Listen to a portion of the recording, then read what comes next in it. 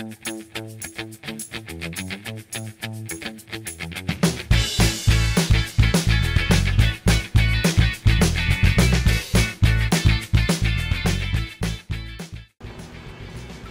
I'd have to say the shows at the FAC. We really enjoyed the shows, and that's what got me interested in museum. Wow.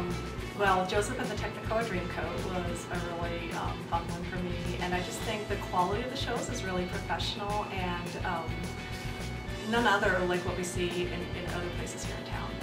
Yeah, probably better than the Pikes Peak Center. The quality of the shows is what we've always found to be good.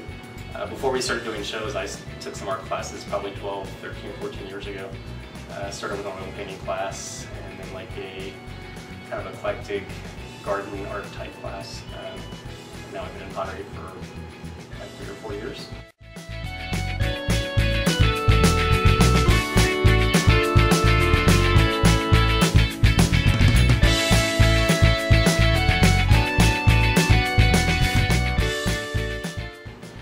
Pottery is my therapy, is what my wife says, and it's a little bit less expensive than therapy. I have a stressful job, so to get here and just relax, it's a social thing as well as an artistic thing. I just really enjoy the pottery. We're very excited. No, I just, you know, you never know what's going to be performing from season to season. And so anytime, you know, we find out, we're going to say, oh, this is going to be a great one, this is going to be a good one. So. Yeah, Wait Until Dark looks like it'll be really good for a drama type play, really entertaining. 4,000 Miles this past year was incredible. Yeah, the assumption is Colorado Springs is a small town, not a lot of culture, and I think the Fine Arts Center proves that's not the case.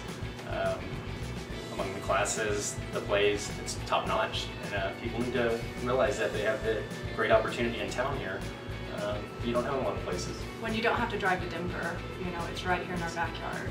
You know, the actresses and the actors that are both living here and that are also brought in from other cities really make it an excellent, you know, entertainment.